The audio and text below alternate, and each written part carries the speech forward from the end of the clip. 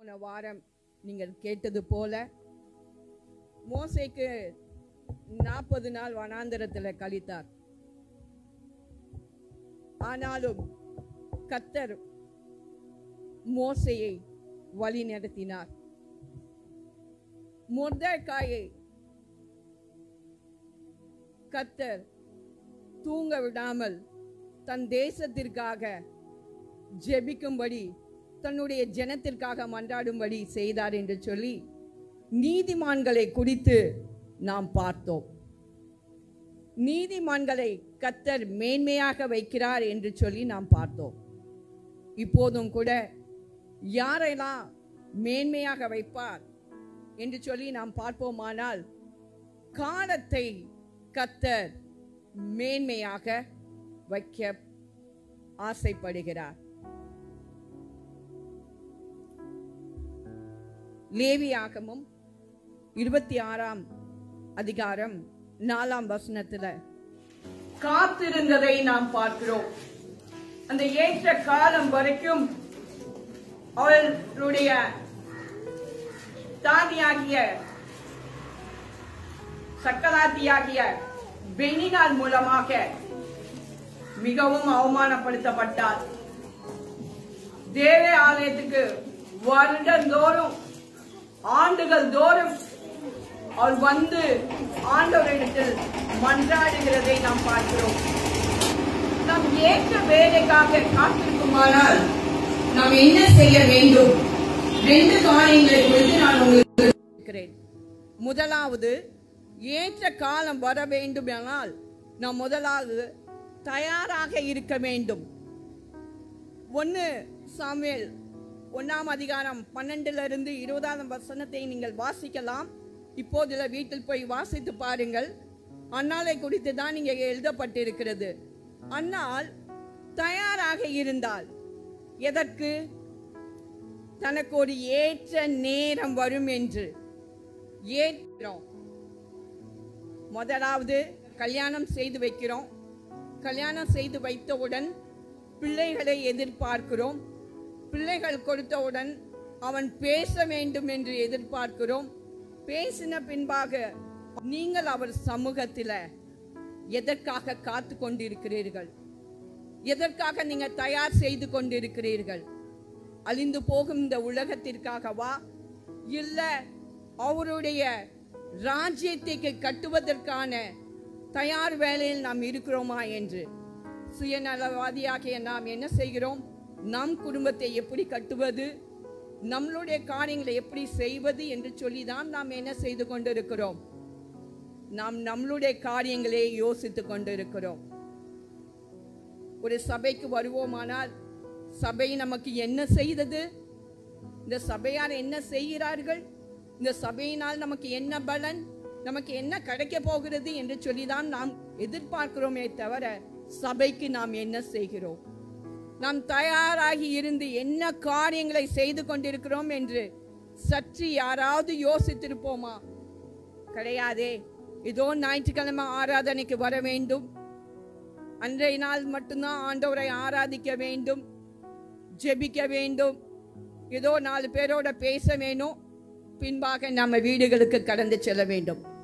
அங்கேயும் சென்று தனிப்பட்ட முறையில் ஜெபிக்க வேண்டும், தனிப்பட்ட முறையில் வேதம் வாசிக்க வேண்டும் என்ற சுயநலம்தான் நம்மிடத்தில் அதிகமாய் காணப்படுகிறது. தேவ பிள்ளைகளே, நாம் தயாராக இருக்க வேண்டும். அடுத்ததாக, கர்த்தரின் திட்டத்தின் கீழ் நாம் அமர்ந்திருக்க வேண்டும். ஒருவர் இப்படியாக சொல்லுகிறார், ப்ரே. ப்ரே என்ற வார்த்தைக்கு, ஆங்கில வார்த்தைக்கு என்ன அர்த்தம் என்று. ப்ரே அப்படின்னா முதலாவது ஆண்டவரை பிரைஸ் பண்ண வேண்டும். P for praise. பிரைஸ்னா என்ன? ஆண்டவரை நன்றாக துதிக்க வேண்டும். துதிக்கிற நேரத்தில் நாம் மௌனமாக இருக்கிறோம். நாம் எதற்காக சபைக்கு வருகிறோம் எனக்கு தெரியவே இல்லை. கடைசி நாட்களாக இருக்கிறதுனால நீங்கள் எல்லாம் மௌனமாக சாதிக்கிறீங்க. யாருக்கு தான் பிரச்சனை இல்லை, யாருக்கு தான் கண்ணீர் இல்லை, யாருக்கு தான் துயரம் இல்லை, கசப்புகள் இல்லை, எல்லாத்துக்கும் எல்லாம் உண்டு. ஆனா துதிக்கிற வேலையை ஆண்டவரை துதிக்கும் போது நீங்க என்ன செய்ய மாட்டேங்கிறீங்க? துதிக்காம மௌனமாய் இருக்கிறீங்க? ஆண்டவரை முதலாவது துதிக்கும் போதுதான் அவர் பிரியப்படுகிறவராய் இருக்கிறார். இரண்டாவது ரிபெண்ட், உங்களுடைய பாவங்களை நீங்கள் அறிக்கை செய்ய வேண்டும், ஜெபிக்க வேண்டும். எதற்காக நாம் இங்க வந்திருக்கிறோம்? ஜெபிக்க வந்திருக்கிறோம். நம் குறைகளை, குற்றங்களை நம் ஆண்டவரிடத்தில் ஒப்பு கொடுக்க வேண்டும். அடுத்ததாக ஆஸ்க்னா கேள். ஆண்டவருடைய சத்தியத்தை நாம் கேட்கிறதுக்காக இங்க வந்திருக்க வேணும். இங்க வர்ற நாம் ஆண்டவருடைய வசனத்தை கேட்காதபடி நம் செவிகளை அடைத்து கொண்டிருக்கிறோம். சில வேளையில இங்கதான் வந்து உங்களுக்கு என்ன செய்றீங்க, ரொம்ப முக்கியமான காரியங்களை போல நீங்க என்ன பண்ணி கொண்டு இருக்கிறீங்க, உங்க வேலை தான் உங்களுக்கு ரொம்ப முக்கியம் போல செல்போனை நோண்டுகிறதும், அதை பார்க்கிறதும், பிறர் பேசுகிறதும், கிண்டல் பண்றதும். என்ன குறை வரும் இங்க? இந்த வார்த்தையில என்ன வருது? இந்த வார்த்தை நமக்காக வருதா? இல்ல இந்த வார்த்தையில என்ன குற்றம் கண்டுபிடிக்கலாம், குறை கண்டுபிடிக்கலாம் என்று சொல்லி இருந்தோம்னா கர்த்தர் அதை அருவருக்கிறார். கடைசியாக பிரேக்கான 4 வார்த்தைகளை நான் சொல்கிறேன். P for praise, R for repent, A for ask. கடைசியாக ஈல்டுனாக அமைதியாக. என்ன வார்த்தை நமக்காக வந்தது, அதை நாம் எப்படி எடுத்துக்கொள்ளுகிறோம்?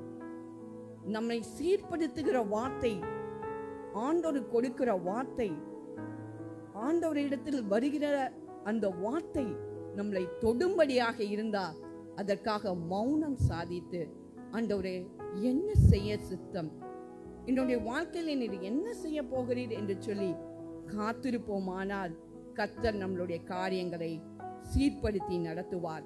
அப்போது நாம் மேன்மையாக வைக்கப்படுவோம். இங்க வேதத்தை நாம் பார்க்கும்போது அன்னால் மனது எத்தனை ஆண்டுகள் இதனால் வேதனைப்பட்டிருக்கிறோம். குழந்தை இல்லாதவங்களுக்கு தான் தெரியும் அந்த குழந்தை இல்லாததினால் வருகிற வேதனைகள், மன கஷ்டங்கள், போராட்டங்கள்.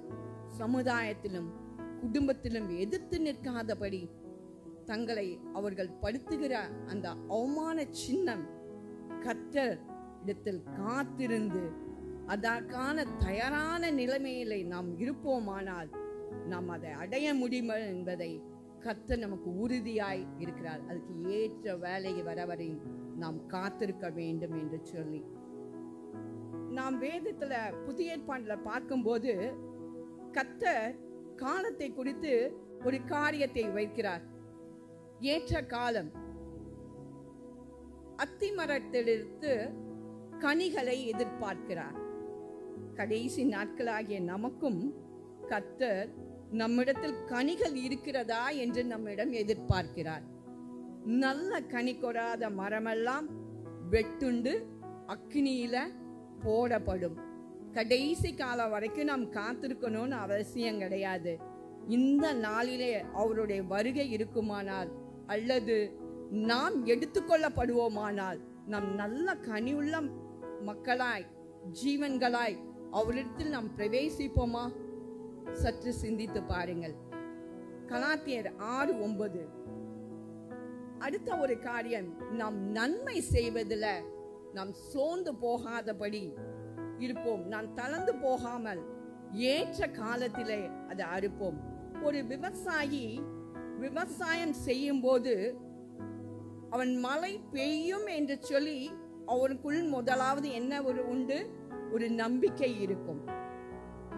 விவசாயம் பண்ணுவதற்கு நிலத்தை உழுது பயிரிட்டு நீர் பாய்ச்சி நல்ல நெற்கதிர்களை உருவாக்கி பின்பு அதை அறுத்து அறுவடை செய்கிறார். அதே போலதான் நமக்கும் ஒவ்வொரு காலங்கள் கொடுக்கப்படுகிறது. நாம் முதலாவது என்ன செய்கிறோம் என்றால் நாம் ஒரு நல்ல நிலத்தை வாங்குகிறோம். இந்த வாழ்க்கை என்னும் ஒரு நல்ல நிலம். அந்த நிலத்திலே நாம் என்ன செய்ய விரும்புகிறோம்? நல்ல பயிர்களையும் நல்ல மரம் செடி கொடிகளையும் பூக்களையும் காய்களையும் கனிகளையும் தருகிறதற்கு நாம் ஏதுவானவர்களாய் இருப்போமானால் ஏற்ற காலம் வரும் வரைக்கும் அவருடைய கரத்தின் கீழ் நாம் அடங்கி இருக்க வேண்டும். அதுதான் 1 பேதுரு 5:6 சொல்லுகிறது. ஆகையால் ஏற்ற காலத்தில் தேவனை உங்களை உயர்த்தும்படிக்கு அவருடைய பலத்த கைக்குள் அடங்கி இருங்கள். பிரசங்கியில பார்க்கிறோம், சாலமன் விதமாக சொல்கிறார். 1ஆம் அதிகாரத்திலிருந்து 8ஆம் வசனம் வரை நாம் வாசிக்க கேட்போம். பிரசங்கி 3. சாலமன் ஞானி விதமாக காலங்களை கொடுத்து சொல்லுகிறது நீங்க நன்கு அறிவீர்கள். இறக்க ஒரு காலம் உண்டு, நட ஒரு காலம் உண்டு, நட்டதை பிடுங்க ஒரு காலம் உண்டு, கொல்ல ஒரு காலம் உண்டு, குணமாக்க ஒரு காலம் உண்டு, இடிக்க ஒரு காலம் உண்டு, கட்ட ஒரு காலம் உண்டு, அழ ஒரு காலம் உண்டு, நகைக்க ஒரு காலம் உண்டு, புலம்ப ஒரு காலம் உண்டு, நடனம் பண்ண ஒரு காலம் உண்டு, கற்களை எரிந்து விட ஒரு காலம் உண்டு, கற்களை சேர்க்க ஒரு காலம் உண்டு, தழுவ ஒரு காலம் உண்டு, தழுவாமல் இருக்க ஒரு காலம் உண்டு, தேட ஒரு காலம் உண்டு, இழக்க ஒரு காலம் உண்டு, காப்பாற்ற ஒரு காலம் உண்டு, எரிந்துவிட ஒரு காலம் உண்டு, கிழிக்க ஒரு காலம் உண்டு, தைக்க ஒரு காலம் உண்டு, மௌனமாய் இருக்க ஒரு காலம் உண்டு, பேச ஒரு காலம் உண்டு, சிநேகிக்க ஒரு காலம் உண்டு, பகைக்க ஒரு காலம் உண்டு, யுத்தம் பண்ண ஒரு காலம் உண்டு, சமாதானம் பண்ண ஒரு காலம் உண்டு. எல்லா காலத்தையும் குறித்து இவர் சொல்லி இருக்கிறார். சாலமோன் ஞானி தன் வாழ்க்கையில எல்லாவற்றையும் அனுபவித்து விட்டார். அவர் ஆண்டவர்கிட்ட என்னத்தை கேட்டார்? ஆஸ்தி சம்பத்தை கேட்டாரா? பண செல்வாக்கை கேட்டாரா? மச்சு வீடு கேட்டாரா? இல்ல அழகிய பெண்மணி தான் வேணும்னு கேட்டாரா? அவர் கேட்டது என்ன? ஞானத்தை கேட்டார். ஞானத்தை கேட்ட மனுஷனுக்கு ஆண்டவர் அளவில்லாமல் கொடுக்கும்போது எல்லாமே அளவில்லாமல் வந்து சேர்ந்தது. மனைவிகளும் வந்து சேர்ந்தாங்க, பிற தேசத்திலிருந்து உச்சிதமான காரியங்களும் வந்து சேர்ந்தது. ஆலயம் கட்டுவதற்கான தேவையான அனைத்து காரியங்களும் அவருக்கு வந்தது. ஆனா கடைசியில் என்ன சொல்றாரு? எல்லாம் மாய. எல்லாத்துக்கும் ஒரு காலம் இருக்குது. அல ஒரு காலம் ஒன்று இருக்கு, நகைக்க ஒரு காலம் இருக்குதுன்னு சொல்றாரு. அவர் சகலத்தையும் அதிதனின் காலத்தில் நேர்த்தியாய் செய்திருக்கிறார். இப்படியும் அவர் சொல்லுகிறார். அவர் நேர்த்தியாய் செய்கிற தேவனை மட்டும்தான் நாம் தொழுகிறோம் என்ற விசுவாசம் நமக்குள் இருந்தா எல்லாத்துக்கும் ஒரு காலம் உண்டு. இந்த காலமும் இந்த வேளையும் நம்ம வீட்டு கடந்து செல்லும். நாம் யோசிக்கிறோம், எல்லாமே நம் கைக்குள் இருக்கிறது, என் மனமே எல்லாத்தையும் குறித்து சந்தோஷப்படு, நீ கலங்காதே, என் இருதயமே நீ கலங்காதே என்று சொல்லி நாம் சொல்லுகிறோம். ஆனாலும் கலக்கத்தையும் நம்மளுடைய பாடுகளையும் நம்மளுடைய கண்ணீருக்கும் பஞ்சம் இருக்கிறதா? டெய்லி நாம் வடிக்கிறோம், எதையாவது குறித்து கலங்குகிறோம், ஏதாவது யோசனைகள் வந்து நம்மளை தடுமாற செய்கிறது. நாம் தாமதிக்கிறோமா? எல்லா துன்பத்துக்கும் எல்லா காரியத்துக்கும் நாம் தாமதம் பண்ணுகிறோமா? அது துரிதமாய் போய் செய்து நாம் வெக்கப்பட்டு தான் நிற்கிறோம்.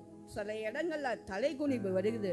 அந்த ஏற்ற காலம் வரைக்கும் நாம் காத்திருந்து ஜெபித்து என்ன செய்ய சித்தம் ஆண்டவரே என்று சொல்லி இயேசு கிறிஸ்துவை போல, ஆண்டவரே உமது சித்தமானால் நான் இந்த பாத்திரத்துக்கு நான் அடிமையாயிருக்கிறேன், இந்த சிலுவை சுமப்பதற்கு என்னை ஒப்பு கொடுக்கிறேன் என்று சொல்லி இன்றைக்காவது நாம் சொல்லி இருக்கிறோமா? நாம் சாக்கு போக்கு சொல்லி கொண்டுதான் நாம் ஓடிக்கொண்டே இருக்கிறோம். கர்த்தர் எல்லாத்துக்கும் ஒரு காலத்தை வைத்திருக்கிறார். நீ அழுறியா? இப்போ ஒரு நாள் நீ நகைப்பாய். நீ எல்லாற்றையும் இழந்து விட்டாயா? ஒரு நாள் எல்லாவற்றையும் நீ சுதந்திரிப்பாய். உன்னை கேலி செய்கிறார்களா, நகைக்கிறார்களா உன் காரியத்தை குறித்து? கலங்காதே, எல்லாத்துக்கும் ஒரு காலம் உண்டு, ஏற்ற வேலை உண்டு. தானியேலை பற்றி பார்க்கிறோம். அவன் 3 வேளையும் கர்த்தரை நோக்கி விண்ணப்பம் செய்தான். தானியேல் ஒரு வாலிபன்.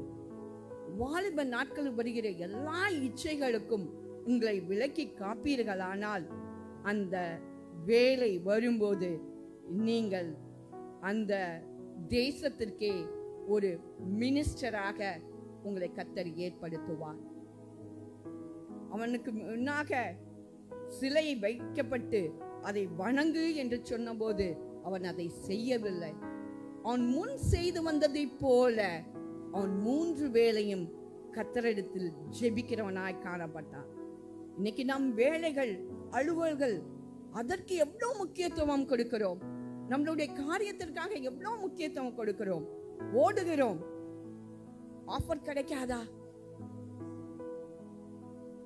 இல்ல நம்ம உத்தியோகத்தில் நம்மளுடைய மேலா இருக்கிறவங்க நம்மளை புகழ மாட்டாங்களா? ஒரு அரை மணி நேரத்துக்கு முன்னாடி ஓடி போயிருப்போம். ஆனா ஆராதனைக்கு வரணும்னா குழந்தை எந்திரிக்க மாட்டேங்குது பாஸ்டர்மா, குளிக்க வர மாட்டேங்குது பாஸ்டர்மா, சாப்பிட வர மாட்டேங்குது பாஸ்டர்மான்னு யாராவது ஒரு காரியம். அவரு எந்திரிக்கிற மாட்டாரு. சுடுதண்ணி போட்டு வச்சிருக்கேன். ஐயோ பாஸ்டர்மா, நான் சேலெல்லாம் எடுக்கும்போது அது எடுக்க முடியாம பிளவுஸ் எங்க வச்சுட்டேன்னு தெரியல. ஆயத்தம் இல்லாத நிலைமை நம்மளுடைய வாழ்க்கையில இருக்கிறது. நம்ம ஆயத்தப்பட்டு இருக்கிறோமா? எதற்காக இந்த ஓட்டத்தை நாம் ஓடுகிறோம்? நம்ம மூச்சு அடங்கினோனே எவ்வளவுதான் மாளிகை வீடு கெட்டினாலும் நமக்கு அந்த 6 அடி நிலத்துக்குள்ளதான் நம்மளை வைப்பாங்க. நம்மளை போய் ரொம்ப உன்னதரு, ரொம்ப முதன்மையானவரு, ரொம்ப இவர்தான் எங்களுடைய குடும்பத்துக்குள்ளே தலையான ஒரு ஆலமரம்னு சொல்லி உங்களை கொண்டு போய் பல்லாக்குல வச்சுட்டே சுத்துவாங்களா? இல்ல வீட்டுக்குள்ள வச்சிருப்பாங்களா? இறந்த உடனே என்ன நியூஸ் தெரியுமா வரும்? பாடி எப்ப எடுப்பீங்க அப்படிதானே கேட்பாங்க. பாடிய எப்ப எடுப்பாங்க?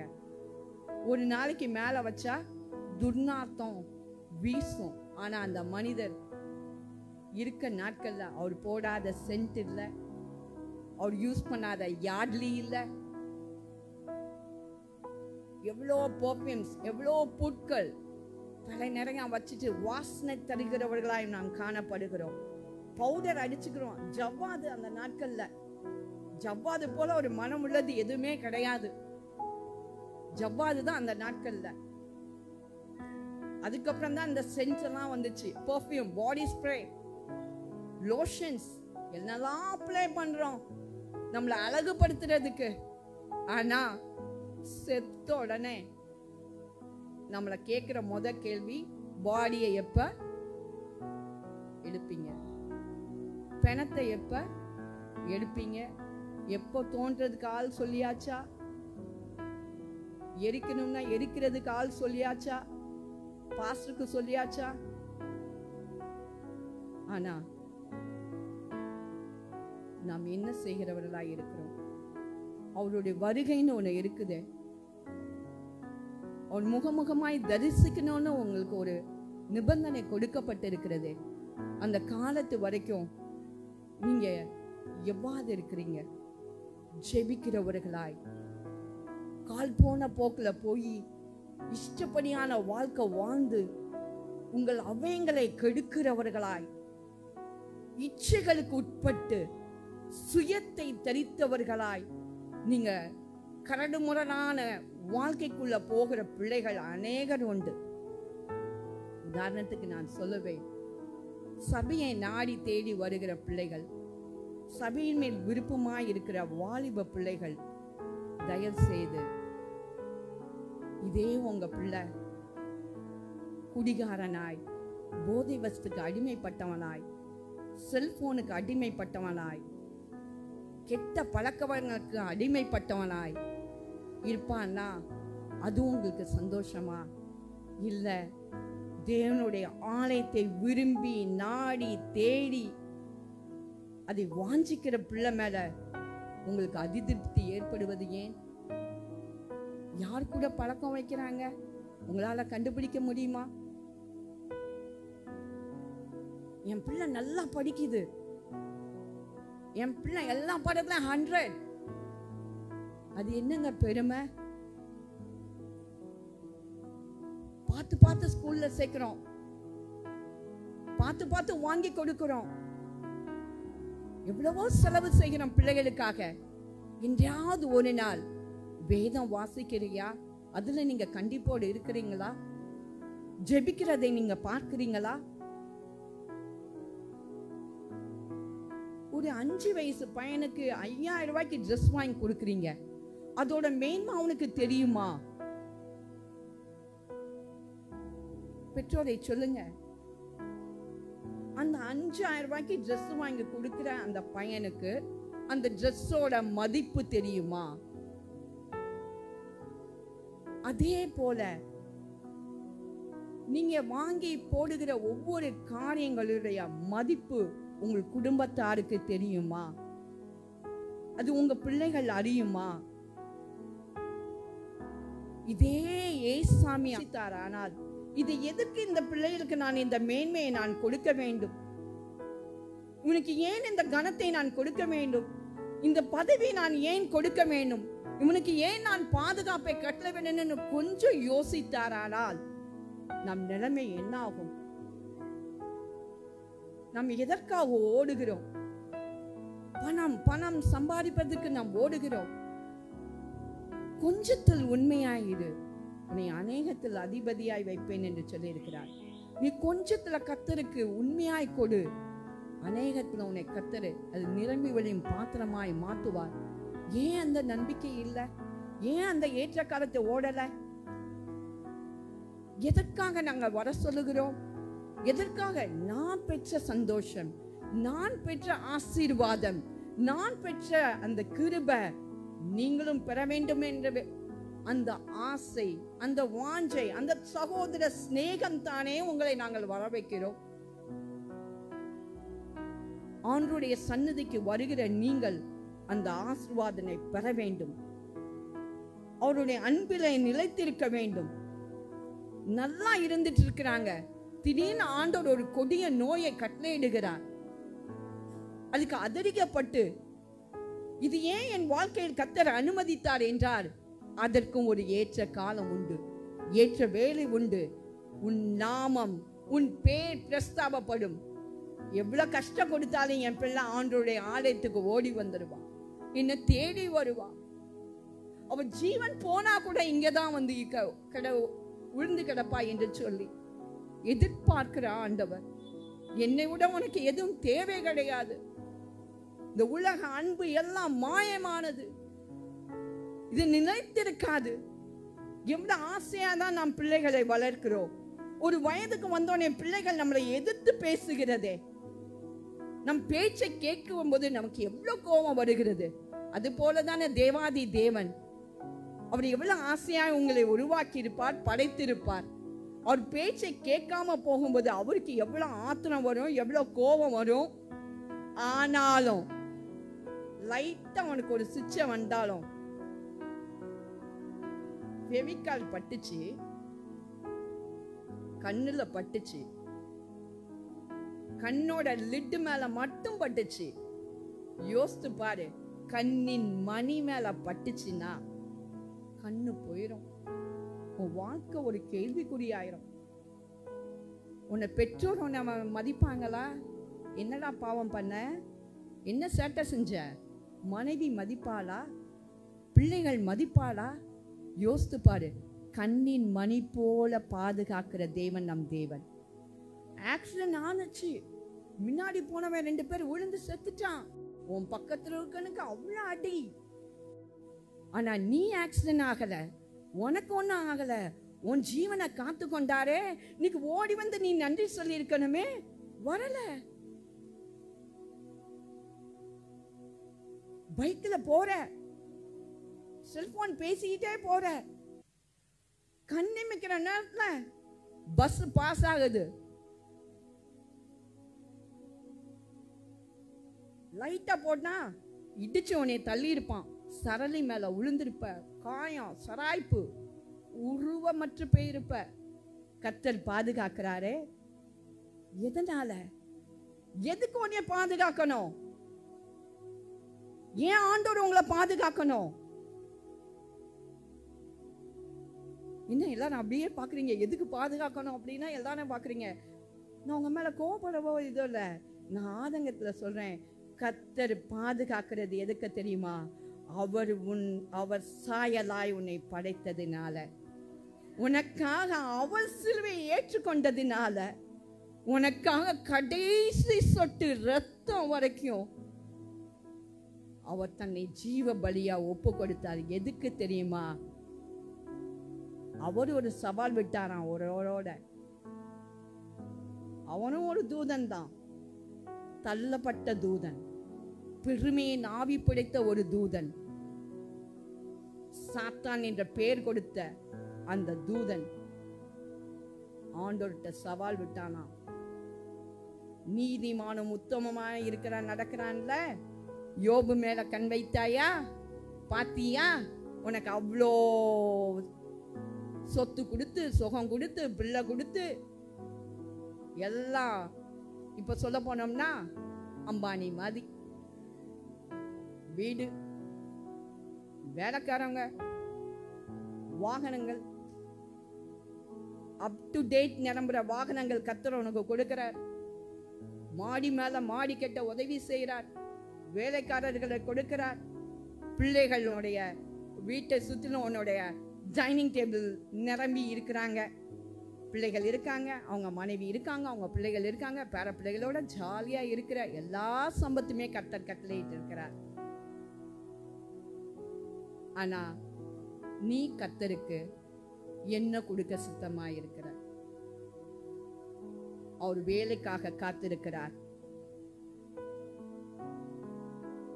அவரோட வேலை வந்தது. ஆனால் நீங்க சரியில்லாட்டினா வேலைக்காரர்களை அனுப்பி அதை கொத்தி போடுவார். அந்த மரம் சரியில்லை, அது கனி கொடுக்க மாட்டேங்குது, இனி அந்த மரம் தேவையில்லை, எடுத்து போடுவார். கனி கொடுப்பதனால் மட்டுமே அந்த மரத்தை அங்க வைத்து விடுவார். அது போலதான் நம்மளுடைய வாழ்க்கை. எல்லா சம்பத்துகளும் எல்லா ஆசீர்வாதங்களும் நீ கேட்ட அனைத்து காரியங்களையும் கர்த்தர் தருகிறதுக்கு சித்தமாய் இருக்கிறார். ஆனா ஏற்ற வேலைக்காக அவர் காத்திருக்கிறார். அதை பிடுங்கி அடுத்தவன் கையில கொடுக்கிறதுக்கு அவர் சற்றும் யோசிக்க மாட்டார். உங்களிடத்துல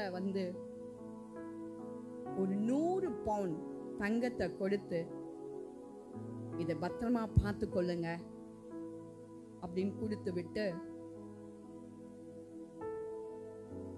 போயிட்டு வரும்போது அந்த 100 பவுனை எடுத்து இன்னொருத்தவங்க கொடுக்கும்போது உங்க மனசு எப்படி இருக்கும்? அக்கா தங்கச்சிக்குள்ள சொல்றேன். பெரியக்கா அமெரிக்கா போயிருக்காங்க. 100 பவுண்ட் நகைய 2வது தங்கச்சிட்ட கொடுத்துருக்காங்க. 2வது தங்கச்சிட்ட இருந்து திடீர்னு நீ சரியில்லை, எனக்கு மேலே சந்தேகமா இருக்கு கொடு அப்படின்னு நகையை வாங்கி அடுத்த தங்கச்சி கையில கொடுத்துட்டு போறாங்கன்னு வைங்க. அந்த 2வது தங்கச்சியோட மனநிலைமை எப்படி இருக்கும்? அக்கா நம்மளை நம்பல இல்லை,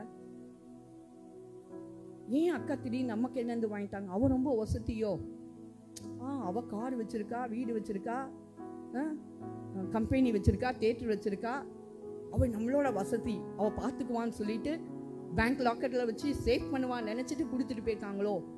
இப்படி கேள்விகள் எழும்பும். இது போலதாங்க கர்த்தர் உங்க வாழ்க்கையில ஒரு காரியங்க வைத்து விட்டு போயிருக்கிறார். அதை அப்படியே வச்சுட்டு இருந்தோம்னா நம்ம தாளந்து வாசித்து இருக்கோம் இல்லையா, 5 தாளந்து 2 தாளந்து 1 தாளந்தை போட்டு ஆட்களை வாசித்து இருக்கோம்ல, அதே போலதான் கர்த்தர் என்ன செய்வார் தெரியுமா? நீ சரியில்லை அப்படின்னா ஒன்னிய மாத்திட்டு வேற ஒரு தோட்டக்காரனை ஏற்படுத்தி அந்த மரத்தை செப்பனிட பார்ப்பார். நம்ம கொடுத்திருக்கிற வேலைகளை, நம்ம கொடுத்திருக்கிற தாளந்துகளை உபயோகமற்றவர்களாய் செய்யக்கூடாது.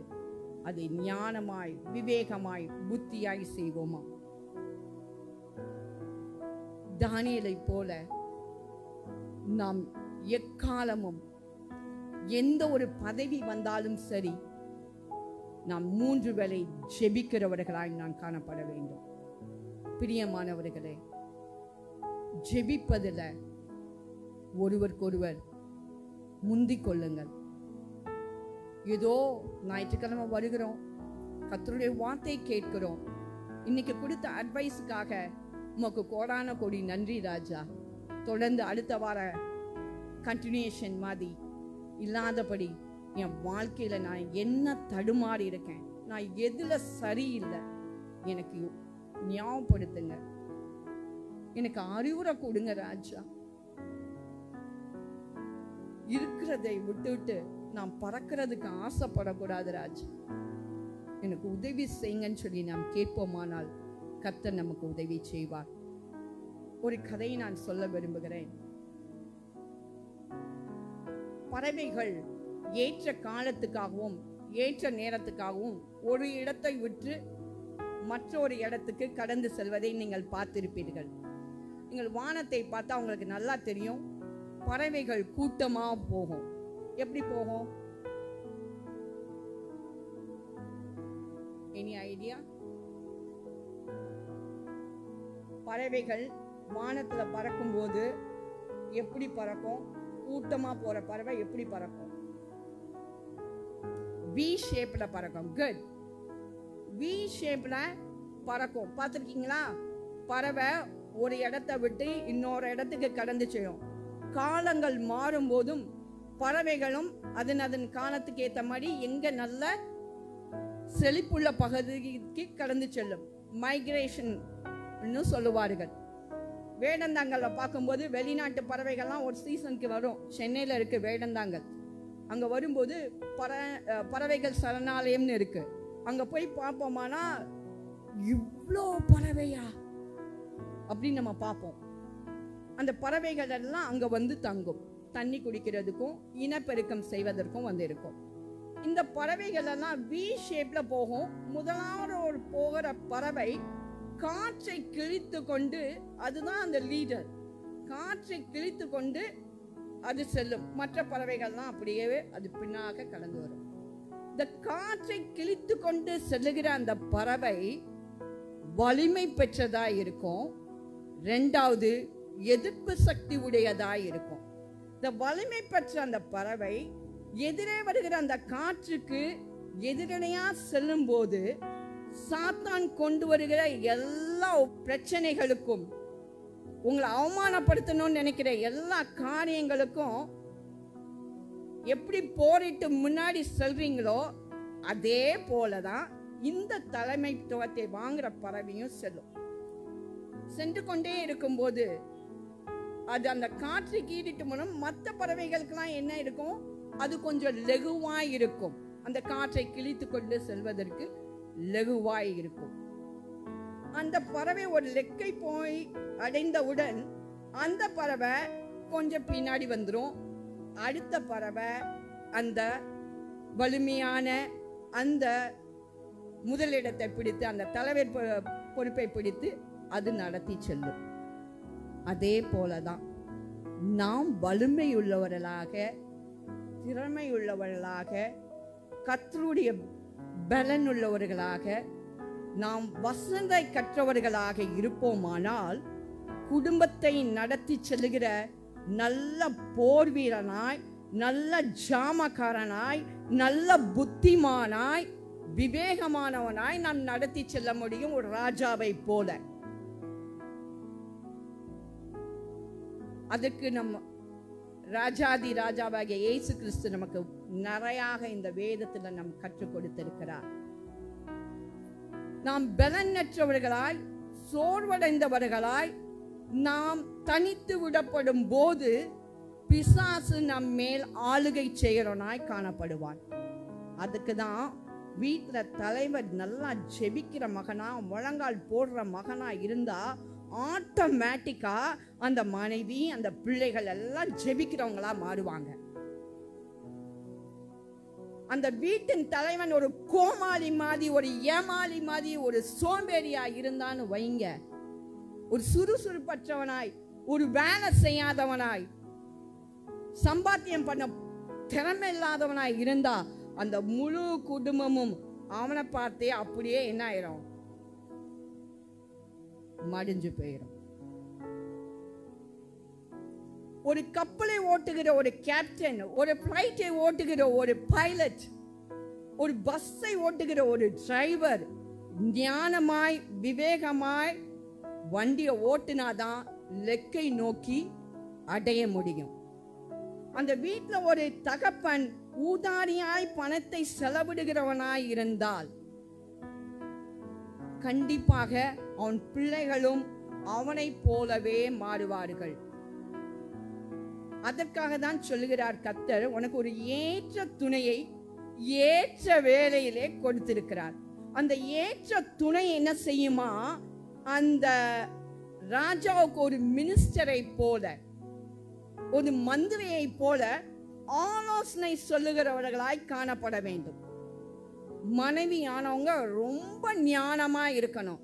கணவன் இந்த பக்கம் 10,000 ரூபாய் செலவு பண்ணா மனைவி அந்த பக்கம் 20,000 ரூபாய் செலவு பண்றவங்களா இருந்தா குடும்பம் கட்டப்படுமா? குடும்பம் கட்டப்படுமா? கட்டப்பட முடியாது. கணவன் செலவு செய்தாலும் மனைவி ஞானமாய் புத்தியமா. சில இடத்துல அனனியா சப்பாரியால் மாதிரி இருக்கக்கூடாது. அனனியா கொடுக்க கூடாது, இவ்வளவுதான் வித்துச்சு, இவ்வளவுதான் ஏமாத்தினா உடனே சாப்பிட. ஆமா அப்படியேதான் இருந்துச்சுன்னா என்ன பண்ணணும்? 2 பேரும் போய் சேர வேண்டியதான்.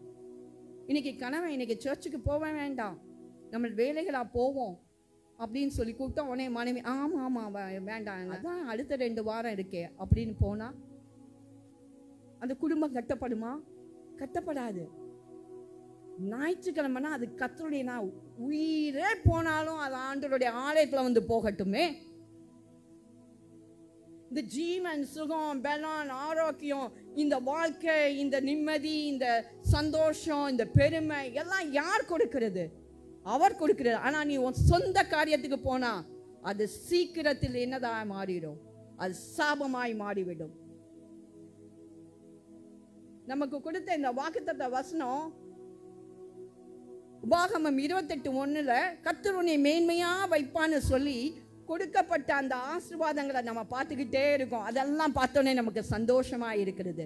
அதுக்கு பின்னாடி வருகிற வார்த்தைகள் சாபமாய் சொல்லுகிறார்.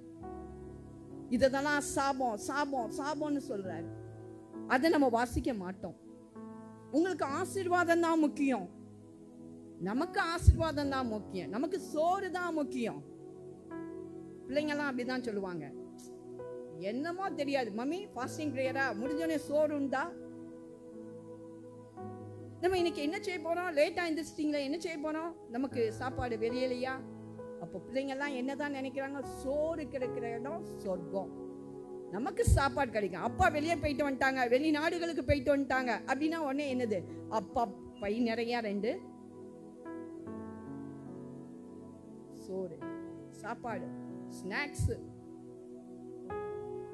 பெருந்தீனிக்காரர்களாய் மாறி விடாதீர்கள். உங்கள் பிள்ளைகளை பெருந்தீனிக்காரர்களாய் விடாதீர்கள்.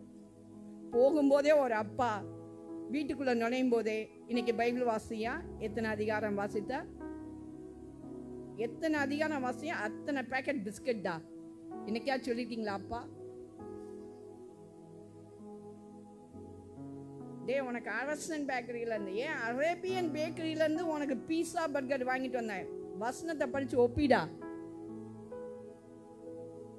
கேட்குறோமா? அது கேட்க மாட்டேன். டே என் ஷூக்கு பாலிஷ் போட்டு வச்சியா, என் ஷர்ட்டுக்கு அயன் பண்ணியா, என் பேண்ட்டை வாஷ் பண்ணியா, நீ அதை செஞ்சிட்டியா, அதை கிளீன் பண்ணிட்டியா, இதை கிளீன் பண்ணிட்டியா? இப்படிதான் நாம் கேட்கிறோம். பிள்ளைகளுக்கு நலமானதை கற்றுக் கொடுங்க. அவன் முதிர் வயதுன்னு விடாதிருப்பான். நான் பார்க்கிறேன் பிள்ளைங்களை தன்னுடைய பிசினஸ் விருத்திக்காக என்ன வேணாலும் செய்வாங்க, என்ன வேணாலும் எடிட் பண்ணி போட்டு அதை காஞ்சி தம் பக்கம் இழுக்கிறாங்க. அதே பிள்ளைகள்கிட்ட நான் கேட்கிறேன், இன்னைக்கியாவது கர்த்தருடைய வார்த்தை, உன்னை தொட்ட வார்த்தை, உன்னோட பேசினது, உன் சாட்சியின் வாழ்க்கை ஏதாவது நீ போட்டிருக்கியா? உன் பக்கம் ஒரு கூட்டத்தை நீ இழுக்கிறியா? ஏய் நீ சோறு போடு, தப்பே இல்லை, கூட்டிட்டு போய் ட்ரீட் கொடு, பார்ட்டி வை. அன்னைக்கு ஆண்டருடைய வார்த்தையை பத்தி உன் ஃப்ரெண்ட்ஸ்ட சொல்லு. அதுல நிலைச்சிருக்கிறான் பாடியா அவன் ஃப்ரெண்ட்ஸ், அவன் தான் உண்மையான ஃப்ரெண்ட்ஸ். உன்கிட்ட வாங்கி தின்னுட்டு ஹாய் பாய் ஓகே டன் அப்படின்னு போறான் பாரு, அவன் உண்மையான ஃப்ரெண்ட்ஸே கிடையாது. அவன் உன் காலை வாருகிற ஃப்ரெண்ட்ஸா இருப்பான்.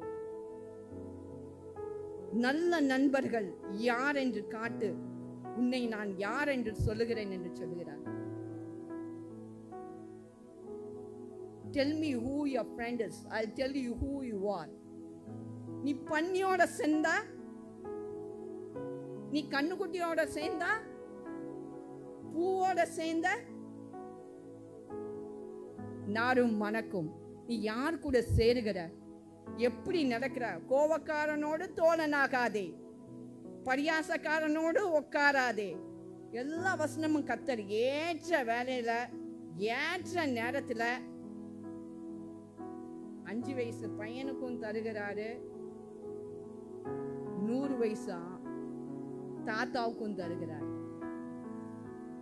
இந்த வசனம் ஏற்ற வேலையில ஏற்ற காலத்துல எல்லாத்துக்கும் தருகிறார். டைமே இல்லைன்னு சொல்றோம், நேரமே இல்லை அப்படின்னு சொல்லுகிறோம். பைபிள் வாசிக்க நேரம் கிடையாது, ஜெபிக்க நேரம் இல்லை, ரொம்ப பிஸி. யோசித்து பாருங்களேன், ஏசப்பாவும் நான் ரொம்ப பிஸி, உனக்கு கிடைக்க வேண்டிய இந்த மாசத்துக்குரிய லோன் கிடைக்காது, பேங்கார் சொல்லிட்டாரு, நீ ஜெபித்து விட்டு தான் போன. நீ எதிர்பார்த்திருக்கும் நல்ல முடிவை நீ காணலன்னு வை, என்ன சொல்லுவீங்க? இந்த ஏசப்பாவே அப்படிதான். அதுக்கப்புறம் என்ன சொல்லுவீங்க? இந்த வேதக்காரங்களே அப்படிதான், இந்த பாஸ்டரே அப்படிதான், இந்த பாஸ்டமாவே அப்படிதான், என் குடும்பத்தையே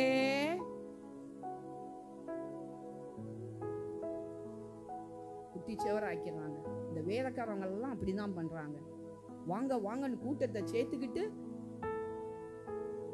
அது இது கிடைக்கும். ஐயோ, வேதக்காரங்கனாலே உங்கள்ட்ட என்ன உண்டு? சத்தியம் உண்டு, நீதி உண்டு, உங்களிடத்துல அன்பு பிரதானமாய் உண்டு, ஈகை குணம் உண்டு, ஆவிக்குரிய கனிகள் அத்தனை உண்டு. நம்ம செயல்படுத்தவே மாட்டோமே, நம்ம மைண்டை அப்படியே ஃப்ரெஷ்ஷா வச்சிருப்போமே, நம்ம மூளையை எதுக்குமே யூஸ் பண்ண மாட்டோமே. நம்ம மூளை எப்பவுமே ஃப்ரெஷ்ஷா இருக்கணும், நோ டிஸ்டர்பிங். ஏற்ற வேலை வரும்போது உங்க பிள்ளை ஆனாலும் சரி, உங்க கணவன் ஆனாலும் சரி, உங்க மனைவி ஆனாலும் சரி, தப்பு செய்தா தப்பு தப்புன்னு தான் சொல்லணும். இந்துக்களின் தெய்வங்களை பார்க்கும்போது ஒரு பயம் வருது. ஏன்? இந்துக்களை நல்லா பயமுறுத்தி வைத்திருக்கு அந்த தெய்வங்கள். அது பயமுறுத்துது, கனவுல வந்து பயமுறுத்துது, பெரியவங்க வாயிலிருந்து வந்து பயமுறுத்துது. என்னைக்காவது இந்த ஏசப்பா வந்து உங்களை பயமுறுத்திருக்காரா? என்னைக்காவது இயேசு கிறிஸ்து உங்களை வந்து பயமுறுத்திருக்கிறாரா? அதனாலதான் நீங்க யாருமே பயப்பட மாட்டேங்கிறீங்க. அது பாருங்க, கையில ஆயுதங்களை வைத்து கொண்டு உங்களை பயமுறுத்துகிறது. ஏதாவது பண்ணிடுவேன், பழி செலுத்தணும், அது இதுன்னு சொல்லி. ஆனா ஆண்டவரே என்ன பண்ணிட்டாரு? நம்ம இயேசு கிறிஸ்துவே தன்னையே ஜீவ பலியாய் நம்ம கொடுத்திருக்கிறார். பிரியமான என்னுடைய ஜனங்களே, கண்களை மூடி நாம் இந்த காரியத்திற்காக நான் ஜெபிப்போம். ஏற்ற வேலையும் ஏற்ற நேரத்தையும் கர்த்தர் நமக்கு கொடுத்திருக்கிறார். காலத்தை அறிகிற அறிவினால் மனிதன் பிழைப்பான். காலம் இனி செல்லாது என்று சொல்லுகிறார், காலத்தை பிரயோஜனப்படுத்து என்று சொல்லுகிறார். நம் ஜெபங்களுக்கு பதில் வர தாமதிக்கும் போது நாம் சோர்ந்து போகாமல், எல்லாவற்றிற்கும் ஒரு காலம் உண்டு.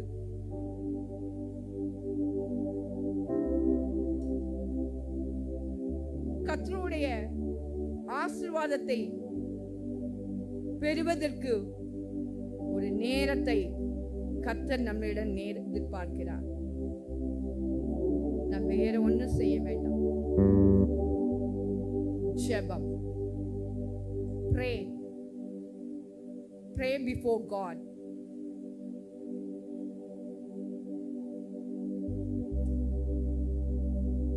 அவருக்கு முந்தி ஓட நினையாமல், பின் தங்கி விடாமலும், அவருடைய சித்தத்துக்கு கீழ்ப்படிந்து பொறுமையோடு நாம் ஓடுவோமானால், அந்த லெக்கை நோக்கி ஓடுவோமானால், ஏற்ற நேரத்தில் அவரிடத்தில் கேட்டதை நாம் பெற்றுக் கொள்ளுவோம். கர்த்தர் நம்மளை ஆசீர்வதிக்கிறார். அவர் ஆசீர்வதிக்கிறதுக்கே நாம் அழைத்தும் இருக்கிறார், தெரிந்தும் இருக்கிறார். அவர் சித்தம் செய்ய நம்மை ஒப்பு கொடுத்து ஜெபிப்போம். கர்த்தர் உங்களை ஆசீர்வதிக்கட்டும், அவர் உங்களை பலப்படுத்தும். கேட்ட சத்தியத்தின்படி நாம் நடப்போமானால் கர்த்தர் நம்மளை விடாமல் வழி நடத்துவார். எழுந்து நிற்போமா? கண்களை மூடி தொடர் ஜெப நிலையில் இருப்போம். கர்த்தர் நம்முடைய வார்த்தையை கொடுத்ததுக்காய் ஸ்தோத்திரம். மேன்மை அடைவதற்கு ஏற்ற காலத்தையும் நேரத்தையும் நாம் கொடுக்கிறதுக்கு நம்மளை தயார் நிலைமையில் வைத்திருப்போம். அசுத்தத்துக்கு கீழ்ப்படிந்து நடப்போம். கர்த்தர் பெரிய காரியங்களை செய்வோம். இயேசு நாமத்தில் பிதாவே, ஆமென். கொஞ்ச காலம் இயேசுவுக்காக கஷ்டப்பாடு சகிப்பதேனா இந்த துன்பம் இன்பமாய் மாறும். இயேசுவை நான் பார்க்கும் போது அவர் பாதம் வீழ்ந்து பணிந்து ஆனந்த கண்ணீர் வடித்து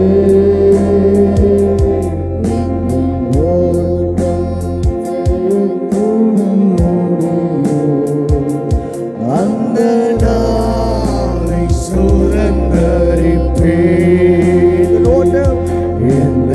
ஓட்டம் ஜெயத்துடன் முடியும். அந்த நாளை சுதந்தரிப்பேன். கொஞ்ச காலம் இயேசுவுக்காக சேர்ந்து காலம் இயேசுவுக்காக கஷ்டப்பாடு சகிப்பதினா இன்னல் துன்பம் இன்பமாய் மாறும். இயேசுவை நான் காணும் போது அவர் பாதம் வீழ்ந்து பணிவே ஆனந்த கண்ணீர் வடித்து ஓட்டம் ஜெயத்துடன் முடியும். அந்த நாளை சுதந்தரிப்பேன். இந்த ஓட்டம் ஜெயத்துடன் முடியும். அந்த நாளை சுதந்தரிப்பேன். அப்படியே கண்களை மூடி அவர் பாதம் வீழ்ந்து பணிந்து ஆனந்த கண்ணீர் வடிப்பேன். இந்த ஓட்டம் ஜெயத்துடன் முடியும். அந்த நாளை சுதந்தரிப்பேன். இந்த ஓட்டம் ஜெயத்துடன் முடியும். அந்த நாளை சுதந்தரிப்பேன்.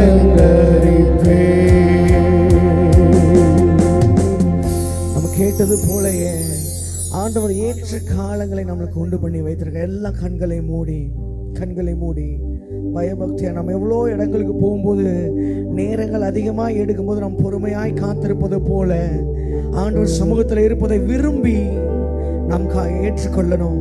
கண்களை மூடி கொஞ்ச காலம் அந்த காலத்தை நம்மளுக்கு பிரயோஜனப்படுத்தும்படி ஆண்டவர் நம்மளுக்கு அனுதினமும் நம்மளுடைய ஆயுஷ் நாட்களை கூட்டி தந்திருக்கிறார். அந்த காலத்தை நாம் சுதந்திரித்துக் கொள்ளும்படி நம்மளை மகிமைப்படுத்தும்படி ஆண்டவர் ஆயுஷ் நாட்களை நம்ம கூட்டி தந்திருக்கிறார். கொஞ்ச காலம் அவருக்காக எல்லாவற்றையும் சகித்து எல்லா துன்பங்களையும் எல்லா நஷ்டங்களையும் கஷ்டங்களையும் சகிப்பதனால நம்மளுடைய வாழ்க்கை ஆனந்தமாய் மாறும். நம்மளுடைய இலக்கு அவரை முகமுகமாய் காண்பதே. அது மாத்திரமே நம்மளுடைய ஒரு ஆசையாய் இருக்க வேண்டும் என்று நான் உங்களுக்கு சொல்லுகிறேன். ஆண்டவர் உங்களை ஆசீர்வதிப்பார். கேட்ட வார்த்தையின்படி உங்களை அர்ப்பணித்து ஆண்டவரே அப்பா நீங்கள் எந்த நிலைமையில் இருப்பீர்கள் என்று சொல்லி உங்களை நீங்கள் ஆராய்ந்து ஆண்டவரை பார்த்து ஆண்டவரே கொஞ்ச காலம் அப்பா நான் வாழ்கிற இந்த கொஞ்ச காலத்துல இயேசுவுக்காக எல்லாவற்றையும் சகிப்பேன் ஆண்டவரே. கொஞ்ச காலம் இயேசுவுக்காக சேர்ந்து சொல்லுங்க. கஷ்டப்பாடு சகிப்பதே நான். இது ஒண்ணு இறந்த வீட்டுல பாடுற பாட்டு இல்லைங்க. நம்ம அங்க பாடி இப்ப பாடுறதுக்கு மனசே இல்லாம நிக்கிறீங்க. அப்படி கிடையாது.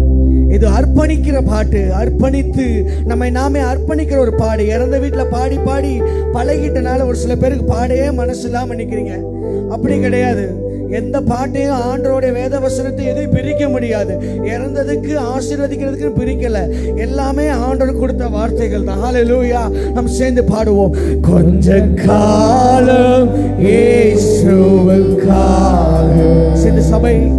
கஷ்டப்பாடு சகிப்பதே நான். இன்னல் துன்பம் இன்பமாய் மாறும். இயேசுவை நான் காணும் போது அவர் பாதம் வீழ்ந்து பணிந்து ஆனந்த கண்ணீர் வடிப்பேன். ஓட்டம் ஜெயத்துடன் முடியும். அந்த நாளை